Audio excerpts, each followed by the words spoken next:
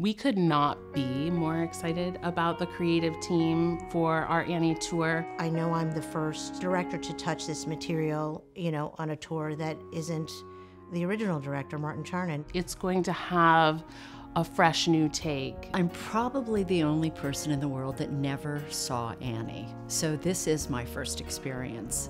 I think what's exciting about approaching a new project is finding your own way in. I mean, Annie was, I think, the first show I've ever seen, and that was like how I fell in love with theater. This production is helmed by Jen Thompson. She was in the original production of Annie on Broadway as Pepper. I just have such bone-deep love of this material. Little children everywhere can't help but be inspired by what this plucky little orphan has to offer us. There's never a bad time for this show. We always need this show. It's the best time to do Annie, in my opinion, because it's about hope and optimism.